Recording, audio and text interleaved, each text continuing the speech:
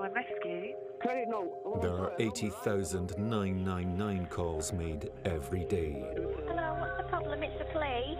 Can I have a police? They stole my money. Who's stolen your money? Some are more serious than others. Yeah, he's not breathing. Okay, blow the little boy flat on his back for me there. I know you're flat on his back. On rare occasions, the call is to report a death. Emergency service. I'd run over my wife who'd been feeding the cows, and one of the cows must have known. Some people broke into our house and stole all his money. But what if the caller She's not moving. Right, she's not moving at all. is in fact a killer? Someone been stabbed, I think they did.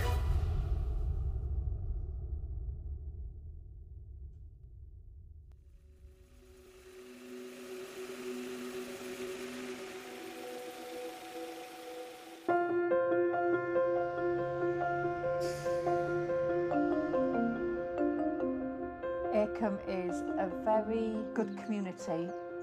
You watched out for each other, you asked everybody how they were. If you hear a bump, you'll go and knock. If you haven't seen somebody, you'll go and find out if they're okay. Acomb has about as much crime as any other similar community. There's maybe petty things like a bit of burglary, maybe a bike's being pinched. Murders are very rare. You just don't come across them that often.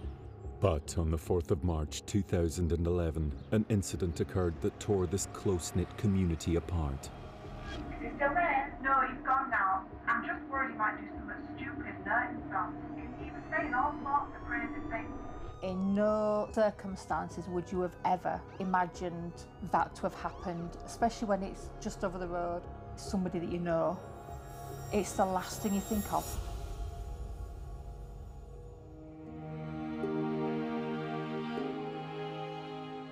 The first time that I met Mark Webb would have been at one of his children's birthday parties. My daughter had been invited and they only lived round the corner. He was a big bloke with a very, very big booming voice, but he was quite quiet.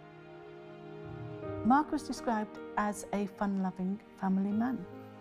He was loved. He loved a drink. 9 times out of 10, whenever you spoke to Mark, he'd had a drink. Or 2, 3, however many. He would be swaying down the street because he'd obviously had one too many. As a dad, I would say he was pretty good. Even though he was a drinker, when you watched him with his kids, he was just brilliant. But he could come across as quite scary because he's such a big bloke.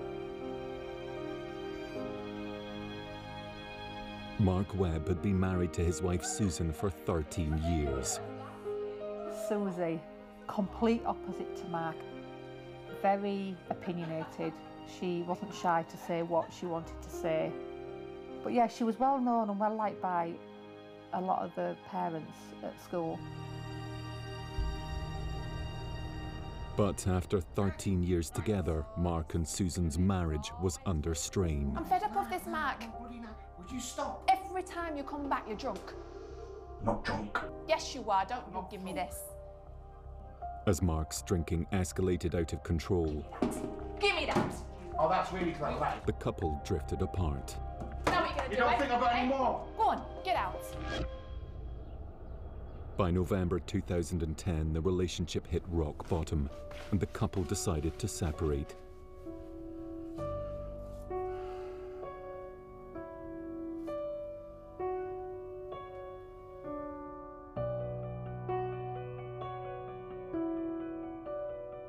Susan wanted it over and done with. She didn't want to have anything more to do with Mark. She was upset at Mark's behaviour towards her.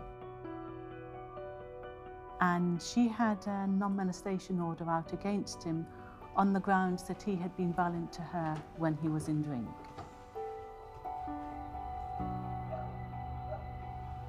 Mark Webb moved out of the marital home into temporary accommodation a few streets away. Mark didn't want the relationship to end. He wanted to keep in contact with Susan and their children. Can I come in? Mark, come on, Please just take me back. Susan, I just want to come in. Just let me talk to you. You've had too many chances. Just go, Mark. Susan. It's done. Susan, don't do this. Susan, please, come on.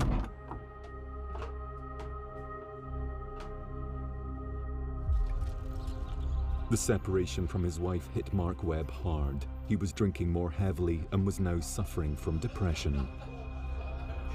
And on New Year's 2010, he self-harmed in a possible suicide attempt.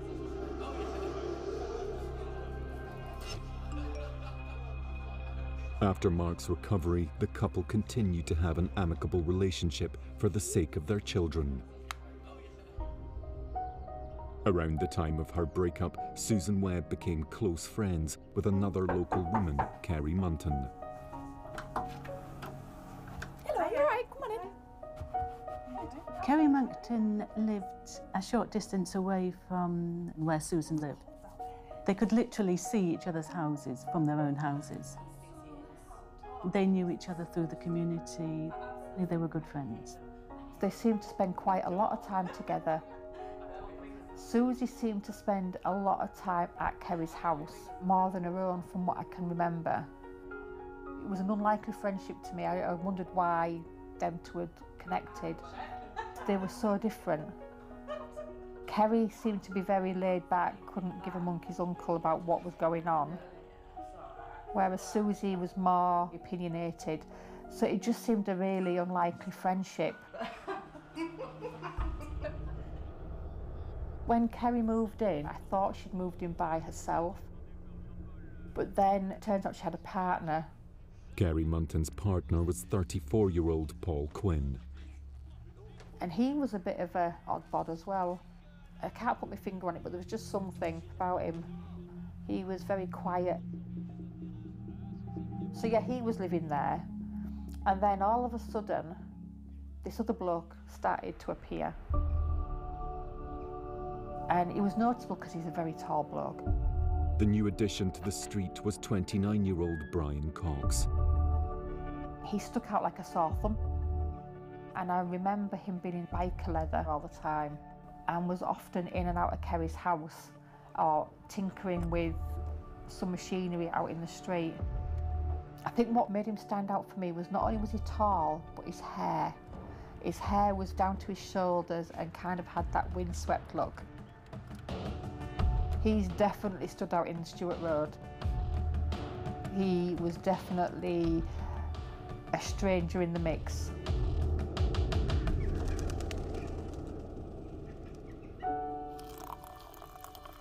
It wasn't long after Brian had moved into Kerry Munton's house that he met Susan Webb. I think for Susan, Brian Cox was protection. He was the chance of a new future. I think that was the attraction of Brian Cox for Susan.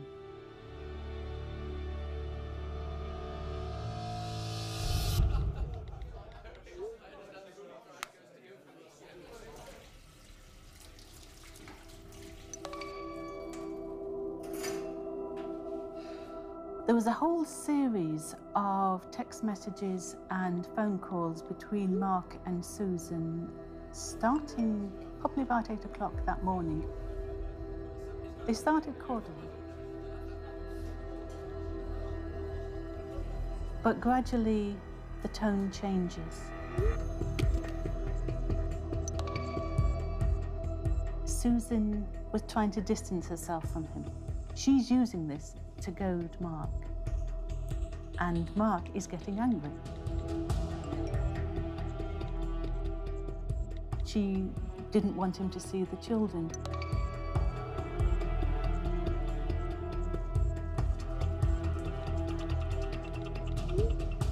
She told him that she was seeing someone else. She was trying to make life unpleasant for him, confident that she had someone to protect her, and confident that they weren't living together now. Mark then phoned Susan's mother. Yes, Mark. Is it true about Susie? that she's got a new fella. And then a bit later on, he texts Susan to say, Bitch. So why do you cheat on me? I never did for you. I think Susan was wanting to make life as unpleasant for Mark as she could, and she was enjoying making it unpleasant for him.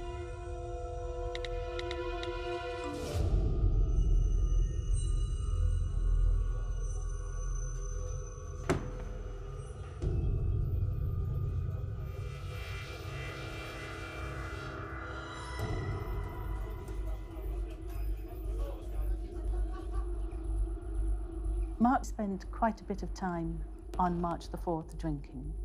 He was in drink by the time he came round to Kerry Mangerton's. Susie! Susie, let me in. He was angry, he was aggressive. Susan, let me in. I'm going to bust this door down if you don't let me in. Susan! I'm being serious, girl. I'm not going anywhere, love. You better let me in now. Who's that shouting? Sorry, Kerry, it's Mark. He's back from the pub. Let me in. Come on. I'm being serious, girl. Come on, let me in. There's my kids too. Come on. Susan, let me in. Susan! At 5:40 p.m, Susan Webb telephoned the emergency services. Hello, what's the emergency? Police, please. And what's the address? I'm at my friend Kerry Munson's house. My ex-husband's just come round. He's really drunk. He's been banging on the door, screaming and shouting. Okay, right. Is he threatening you? No, not like that. Like he's going to do something to himself. Is he still there? No, he's gone now. I'm just worried he might do something stupid, nerdy stuff. He was saying all sorts of crazy things. On the 4th of March 2011, after a series of text messages, a concerned Susan Webb called the emergency services about her husband. I'm just worried he might do something stupid, nerdy stuff. He was saying all sorts of crazy things. Later that afternoon, a single police officer visited Stuart Road in response to Susan Webb's concerned call about her husband's state of mind. P.C. Fennell was the first policeman on the scene. He saw a trail of blood, and he followed it. At the end of it, he found Mark Webb in the garden of the Webb marital home. Yeah, we've got a man over here. He's severely wounded. The policeman, of course, did his best for him. He tried to give him resuscitation. He tried to stop the bleeding. Mark was barely alive and was taken by paramedics to York Hospital. But upon arrival, Mark Webb was pronounced dead.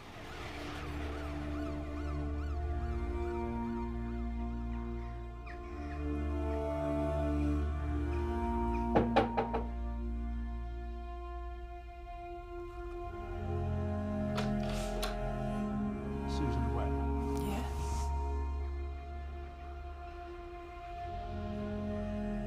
Sorry, Mrs. Webb. Dead? I'm afraid so, yes. You can't be dead. You can't. When the police first told her that Mark was dead, Susan was hysterical.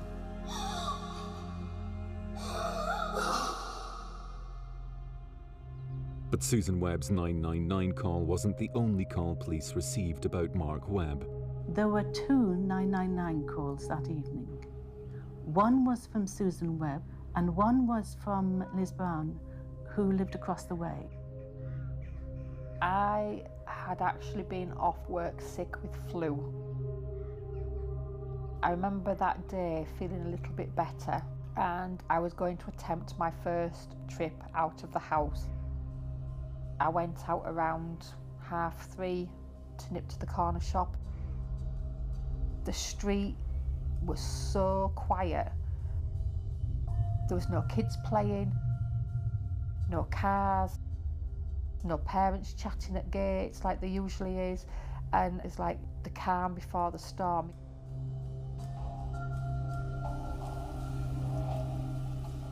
There was nobody in the street except for Susie. No, Mark, I'm sorry, I don't want you seeing the kids. And she was over the road and she was on the phone to Mark. No, Mark, look, it's just not going to work. And she seemed to be quite calm. But then when I came back and she was still on the phone, Brian was there and he was very calm. She seemed to be getting quite agitated. Yeah, he'll be here. There's no point in me even trying to say I wasn't eavesdropping because I didn't get the choice. It was loud enough that anybody in the street could have heard what was being said. That's it. You're not seeing the kids. You're useless, Mark. You've always been useless. She was just telling me how useless he was, that she did everything. Nothing to look after our family. She was just having a right go. So I went into the house and, me being me, shouted upstairs to the girls, is she still at it? My girls, they'd sit watching passers-by and they were like, yeah. I said, do me a favour and just keep an eye. And then I heard Mark's coming down the street.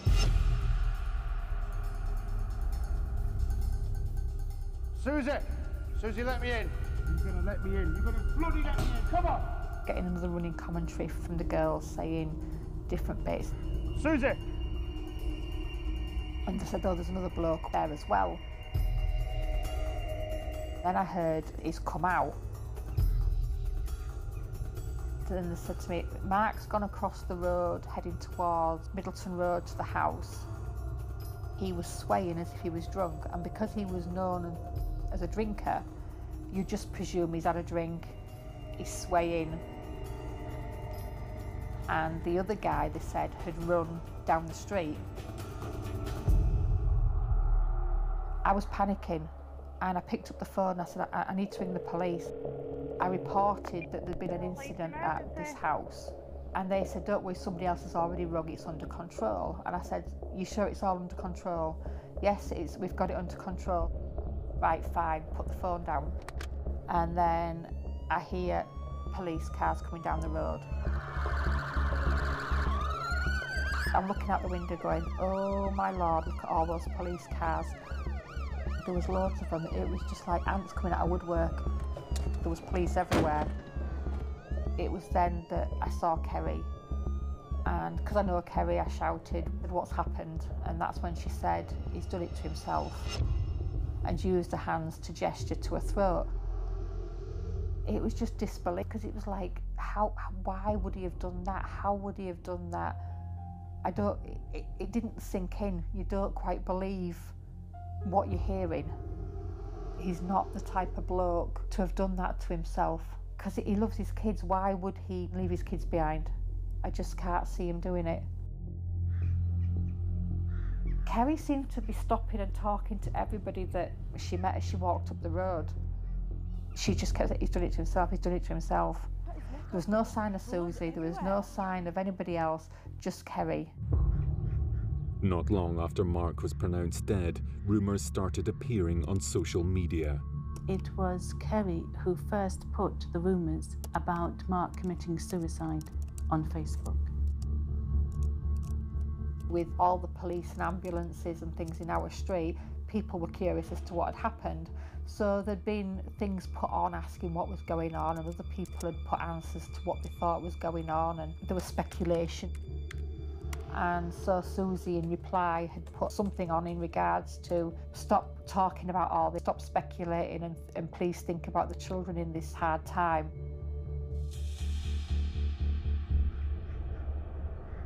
There's a policewoman manning the gate at Kerry's house, and I can't remember what we were talking about, but I just happened to mention that the man that had run off. And she looked at me and said, what man that run off? I said, my girls told me there was a man that run off when Mark was leaving the house. So this is my old house. So up there was where my two girls watched what occurred on the night that Mark was killed. And we saw Mark come down this street from that side all the way down to Kerry's house. And then they were able to see from Kerry's house Mark walking across the road. Where that red car's going is where Susie lived, and that's where Mark walked to. This house here is, or I should say was, Kerry Munton's house. And this is the gate that I actually spoke to the policewoman at. Mark appeared in the alleyway, across the grass, and started to walk up here. Now my girls, you can see my girls' bedroom window from here, so you can see that they can actually see Mark come out and come across. He's walked from where that blue gate is, and he's walked across. The girls said they saw him with his hand across his neck, and it wasn't until later that they told me he'd got blood on his hands. They just said he'd walked out holding his neck but was staggering this way, and it took a while for them to find him. So this is where Mark ended up. He ended up in this garden, as far as we know, by the shed. After Liz Brown told the police officer what her daughters had seen, the police quickly took her back to her house, and 2 plain-clothed police officers arrived to interview her daughters. It wasn't until the policeman came that we realised this was a big deal. Now our houses are very, very thin walls. You can hear a pin drop usually. The older policeman took a phone call. He went and stood at the bottom of our stairs and shut the door because he obviously thought he was going to get peace and quiet. But we overheard him on the phone actually say it's a murder investigation. We were aware then that Mark had died and it was a murder. On the 4th of March 2011, after numerous text messages and phone calls with his estranged wife,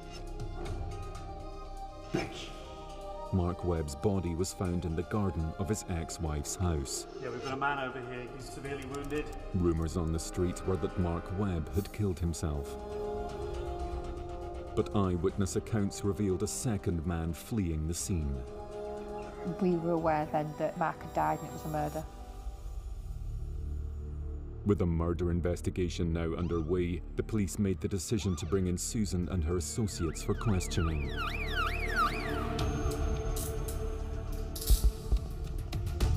The police generally don't say why they arrest people, unless you're really pushing them. They say they had arrested essentially every adult in the house in connection with the murder.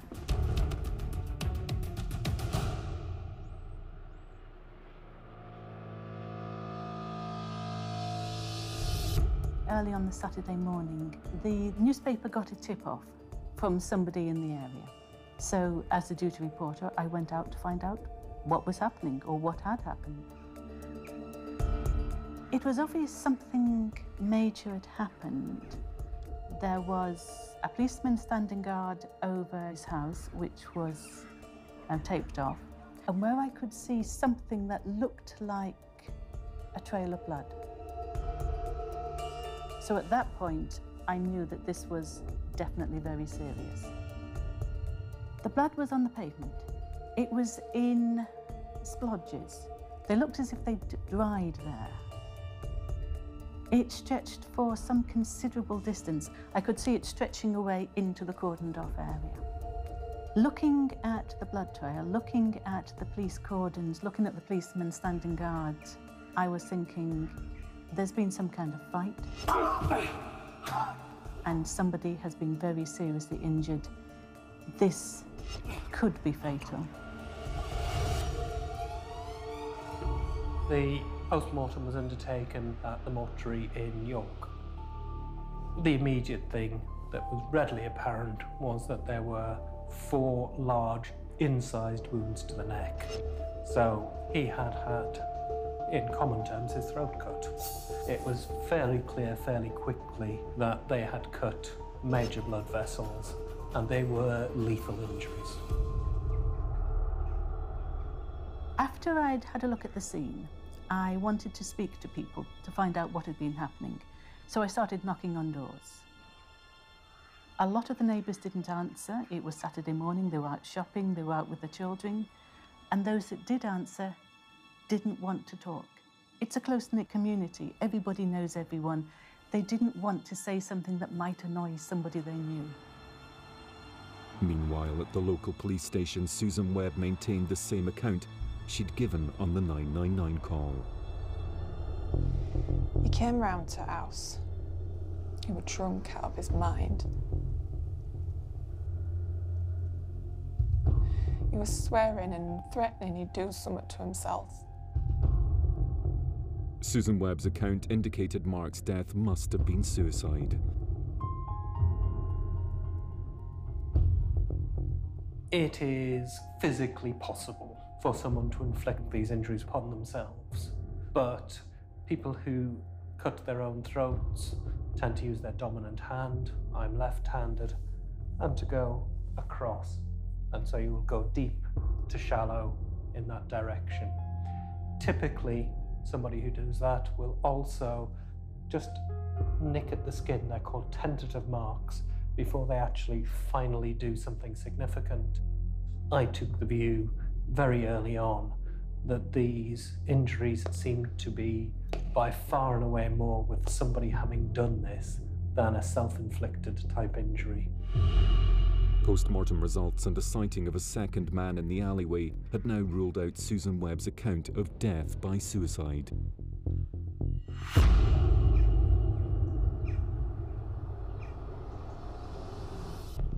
On Sunday, 2 days after the murder, the police put out a statement that a man had died.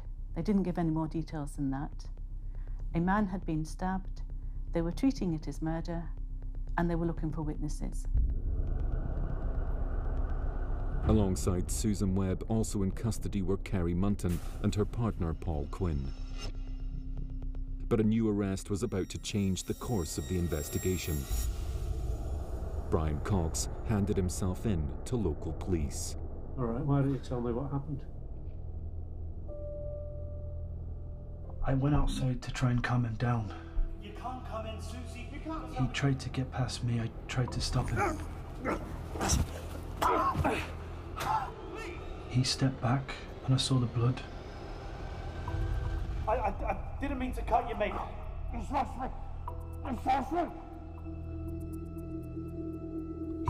He ran off. I just panicked. I ran away. Brian Cox said he had been holding the knife as he was trimming a carpet at Kerry's house. But detectives did not believe Brian Cox's account of a struggle that ended in Mark's accidental death. Brian Cox was charged with the murder of Mark Webb, whilst Kerry Munton and her partner Paul Quinn were released without charge. Susan Webb was charged with 2 accounts of perverting the course of justice in connection to her husband's murder.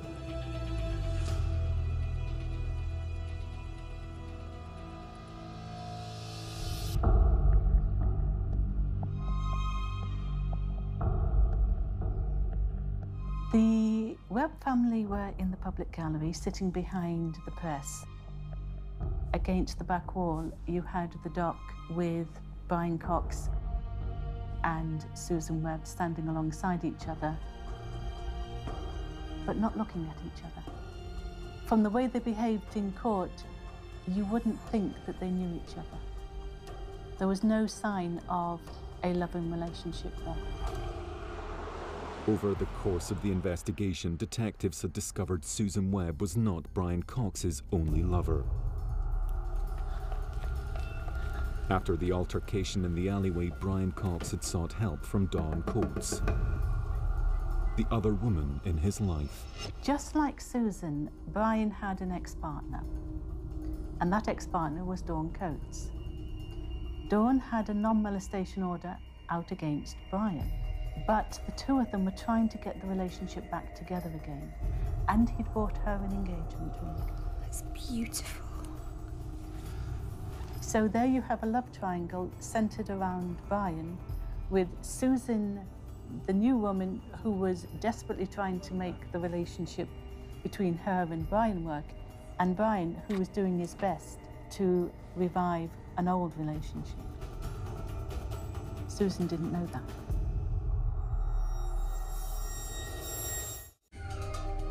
After an afternoon spent drinking and exchanging text messages with his estranged wife, Mark Webb's body was discovered in the garden of his ex-wife's home. After handing himself to the police, Brian Cox was charged with Mark's murder. As Brian Cox gave evidence at trial, he maintained his account that Mark Webb had been accidentally cut during their altercation. I didn't mean to do it. It was an accident. Brian's version was that he went out into the courtyard to essentially calm down the situation. Sorry, mate, you can't come in. Susie doesn't want to see you. You can't bloody tell me what to do. Get out! Get out! And that he didn't realise he had the Stanley knife with him when he went out there. And that he'd used his doorman's techniques to restrain Mark, and by that had accidentally cut him. I didn't mean to cut you, mate. He claimed that when he saw the cut, he told Mark that he would help him, and Mark refused the help. And he then says he left. I just ran. It was the stupidest decision I've ever made. He was doing his very best to paint it as a complete accident. But it was clear from the pathologist's report that this was not an accident. Pathology was of deep, severe incised wounds. That's not two people fighting, that is one person causing injury.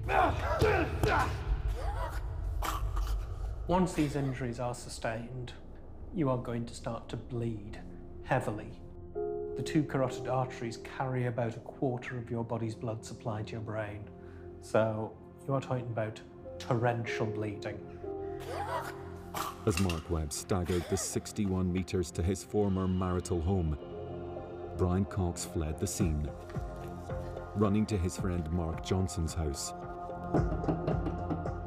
Mark Johnson told the court that Brian had appeared looking flustered and panicked. He made a point of not touching anything or shaking his friend's hand. He came at me with a knife. I turned it on him. He tells a friend, I've done something stupid. I've slit someone's throat. Brian Cox just doesn't seem to have known what to do. Look, I need you to take my jacket. No way. The court asked Mark Johnson if he gave any advice to Brian Cox, to which he replied, do the right thing and turn yourself in. After the friend tells him, you've got to hand yourself in, Brian decides no and goes to the house of his ex-partner, Dawn Coates. So he goes round to Dawn's house. He gives her his jacket to clean, doesn't tell her why. She gives him another jacket. I'll be back later. Dawn told police that she had washed the jacket that Brian had been wearing as she had done numerous times before. She told officers that she used a stain remover as it had oil on it, but denied seeing any blood on the item of clothing. Susan was calm throughout the trial. Mark came round. He was swearing, ranting, screaming he was going to do something to himself. Susan tried to portray herself as loving Mark, but she didn't show the emotion you would expect. Reaction from the gallery was strongest when Susan was given evidence. There were strong gasps from the Webb family at what she was saying. They did not recognise the mark that she was painting in the witness box. She was saying that effectively he was to blame, it was suicide, and she loved him. The Webb family didn't believe that. Susan kept the lies going. She kept them right up from the evening of the incident into the trial. She never changed. She continued to maintain that Mark was the person to blame, not Brian. The prosecution's key witness came from an unexpected source. Susan Webb's best friend, Kerry Munton. One of the most dramatic moments in the trial was when Kerry gave evidence for the prosecution. She turned Queen's evidence. She gave evidence for the prosecution against both Susan and Brian. I was worried. She scared me. I felt threatened. In her police interview, Kerry Munton revealed to detectives that Susan Webb had pressurised her into spreading false rumours about Mark's apparent suicide. You should call the police. And tell them what? About Brian. No. And Mark. No, I'm not telling him about Brian. This is his fault. This has been coming to Mark. Brian ain't going down for this. Susie, he was bleeding. I'm serious. I'll tell him how he was acting all crazy, like he was threatening to do something to himself. This has been coming to him for a long time. This isn't Brian's fault. What about the blood? I'll clear it up. I'll call the police and tell them how he come round.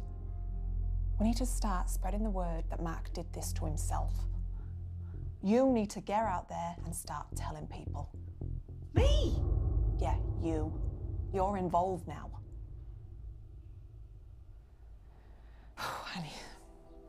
I need bleach and a scrubbing brush.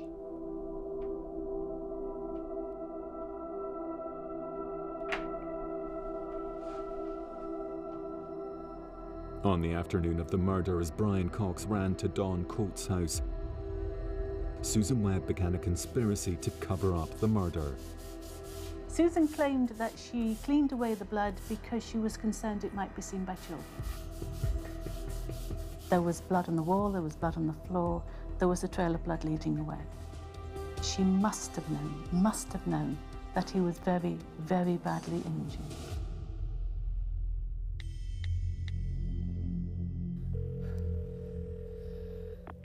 Hello, what's the emergency? Well, my husband, my ex-husband's just come round. He's really drunk. He's been banging on the door, screaming and shouting. What's his name, please? Mark Webb. Webb? W-E-B. Whenever a 999 call is played in court, there's always that heightened sense of this is how it actually happened. Stuart Road, Acomb. She told the police that Mark was drunk. No, but he's been drinking and he were shouting and swearing at me. She said that one of her friends had gone out to speak to him. He had then left the area outside the house where she was and had gone elsewhere. So the police were misdirected away from where it had happened by Susan. And Susan made absolutely no indication that Mark was injured in that 999 call. Putting that 999 call into context, you thought, she sounds realistic in that. She sounds genuine. And yet, you knew she wasn't. She put on a good performance. Immediately after the 999 call, Brian Cox called Susan Webb. Brian, no. Brian, calm down. You're not handing yourself in. She told him she would cover for him and not to hand himself in. Her cover-up plan was now in motion. Don't worry. I'm going to tell everyone how he did it to himself. It was suicide, a cry for help. When Brian ran off, Susan had a decision to make. By staying with Mark, she would have got him help. But for her, Mark was the past. She decided to stay with Brian. So that led her into clearing away the blood, spreading the false tales about Mark trying to kill himself, blackening his name as much as she could to make him the person to blame for the whole situation. But Susan was breaking the law. Susan was doing her best to hinder the police investigation and to protect the murderer. It led her to persuade Kerry initially to go along with the story. You're involved now. And it led her to tell Brian, don't give yourself up. I'm going to tell everyone how he did it to himself. It was suicide. She made that decision in the immediate aftermath of Mark being fatally injured, that she was going to protect Brian at all costs.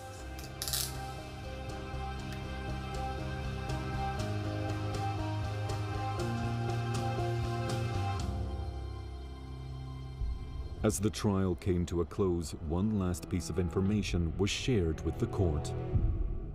A pathologist said that the cuts were not of themselves necessarily fatal. If he had received immediate help, he could have survived. Yeah, we've got a man over here. He's severely wounded. But of course, he didn't. And therefore, the injuries killed him. After 3 days of deliberation, the jury returned their verdict. Brian got a life sentence. He will have to serve a minimum of 18 years, starting from when he was first remanded in custody. Mark's family were relieved by the verdicts. It was what they wanted. It was a sense of, yes, justice is being done. Susan received 2 years imprisonment for perverting the course of justice twice, and she cried when she was jailed. The Webb family certainly didn't think that 2 years was a long enough sentence for Susan. Susan had been the one who denied Mark his chance to survive, because she was the one who could have immediately got him help when she phoned the police in that long 999 call and never once mentioned that he was injured or that he needed an ambulance. That was the delay that deprived him of any chance of survival. I think this case shows what can happen and how easily matters can get completely out of control when you have strong emotions and people who are prepared to push things to the absolute limit.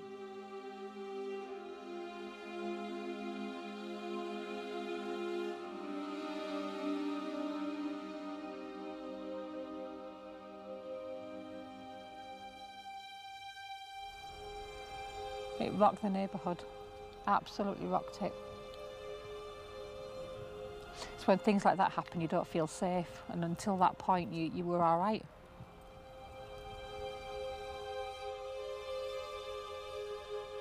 It's definitely unnerving. That you feel like that presence is here, that atmosphere is still about.